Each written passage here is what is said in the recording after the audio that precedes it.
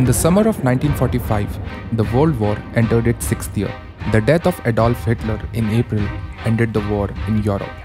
German radio has just announced Hitler is dead. But the Pacific War between Allied forces and Japan was already in its fourth year. Afraid that the war might stretch, the Allied forces planned to invade Japan. But the American battle casualties have already been at an all-time monthly high. And since a land invasion might result in more casualties, and in a desperate attempt to stop the war, on August 6, 1945, the US dropped a nuclear bomb named Little Boy on the Japanese city of Hiroshima. A short time ago, an American airplane dropped one bomb on Hiroshima. For the first time, the world witnessed the destructive power of nuclear energy. But Japan refused to surrender. 3 days later, another bomb, Fat Man, was dropped on Nagasaki. Japan surrendered unconditionally. 6,000 kilometers from the chaos in India, Homi J Bhabha, a physicist, was eagerly waiting for the war to end so he can return to Cambridge. In the coming years, he would change his mind and stay back and lay the foundation of the Indian nuclear program, marking the beginning of the Indian nuclear age. This is the story of Homi J Bhabha, the father of India's nuclear program.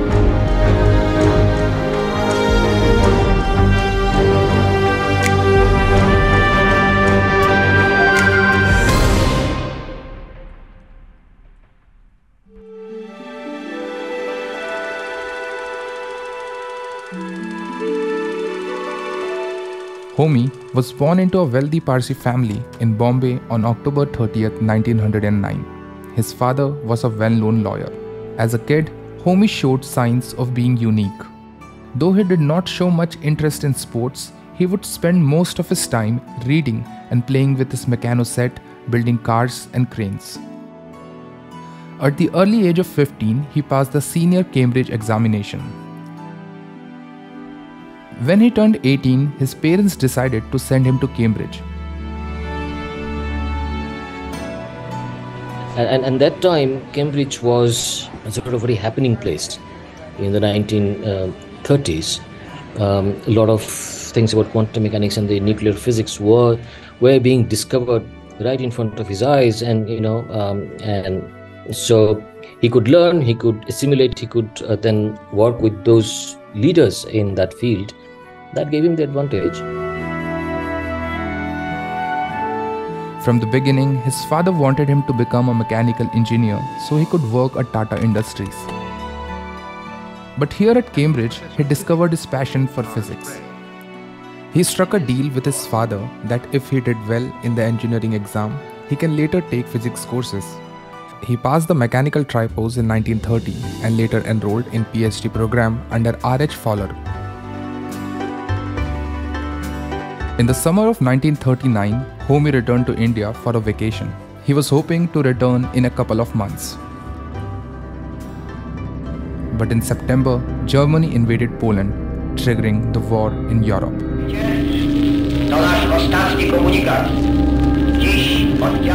Homi changed his plan to return, as most of his scientific colleagues joined the war effort and little attention was paid to basic research.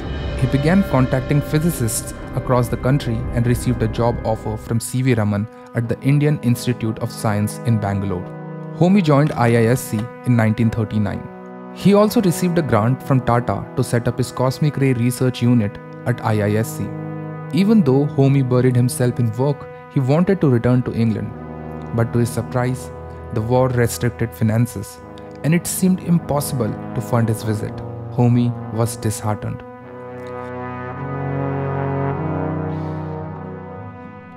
By 1945, he had been in Bangalore for more than 5 years, working as a professor at the IISc. During this time, the national movement was gaining force across the country, and it was clear that the British would soon leave India. This is the time when he had a change of heart, and he began wondering how scientific research in independent India could play a role in shaping the country. Yeah, I think slowly it sort of dawned on him that one thing, it was sort of difficult to go back, and then also he saw what Raman was doing, and I think slowly he felt that it was possible to do things in India because of this 4 or 5 years of experience in IAC. Told him that he had many students working on theoretical projects, and also he was flying. He had done experiments that was being flown on high altitude aircrafts. That it was possible to do this in India also. In those days, India had some renowned scientists working in labs across the country. Homi wanted practical application of these research. On December 1945, the Tata Institute of Fundamental Research was inaugurated in South Bombay. By 1948, Homi started flying balloons to take experimental instruments to high altitudes. But the rubber balloon could fly only up to 25 kilometers with a payload of 30 kgs. In the same year, he came across Skyhawk, a plastic balloon that could fly 27 kilometers in popular mechanics. Thinking that this would help advance the research, he got in touch with an American company, Viking Corporation, to procure plastic balloons. But the US has been using plastic balloons to detect Soviet nuclear program, and the exports were banned. One of his colleagues, Bernard Peters, suggested that TIFR should start making its own balloon. In a matter of time, TIFR developed a plastic balloon that could fly up to 35 km, making India the second country after the US to build a high-altitude balloon with a heavy payload capacity. The fact that India was such a young country and TIFR was hardly a decade old created a stir in the scientific community worldwide. In the next month, India gained independence from the British.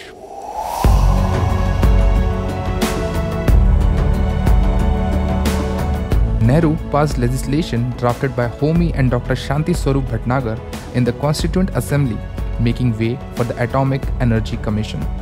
To this date, the Atomic Energy Commission reports directly to the Prime Minister. Homi soon started working on the three-step nuclear program. In 1955, Homi struck a deal with the UK to supply enriched uranium and built India's first nuclear reactor at Trombay. In just over a year, Indian scientists and engineers, working entirely on their own, designed and built Asia's first reactor. I named this swimming pool reactor Apsara. In the early 60s, the tension between India and China was brewing and became more complex with the Chinese nuclear testing in 1964. In a public broadcast through All India Radio, Homi claimed he could deliver a bomb in 18 months from plutonium. On January 24, 1966, Homi was on a plane to Vienna to attend a meeting of the International Atomic Energy when his Air India Flight 101 crashed near Mont Blanc in France. To this date, the exact cause of the crash is still unknown. All 117 on board, including the crew, died in the crash.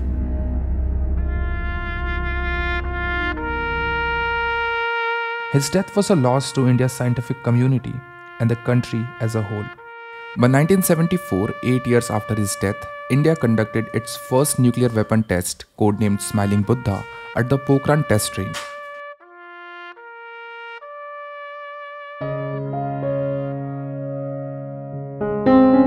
Homi Bhabha's legacy continues to shape India's approach to nuclear technology. Today, India is one of the world's largest nuclear powers and continues to explore new technologies and approaches to using nuclear energy for peaceful purposes. Coupled with a doubling of the world's population within the next 100 years, which is the least that we can expect, this would exhaust the known reserves of fossil fuels in under a century. It is in this simple arithmetic, no allowance has been made for the fact that the standard of living of the industrially advanced countries is rising, and we hope will continue to rise.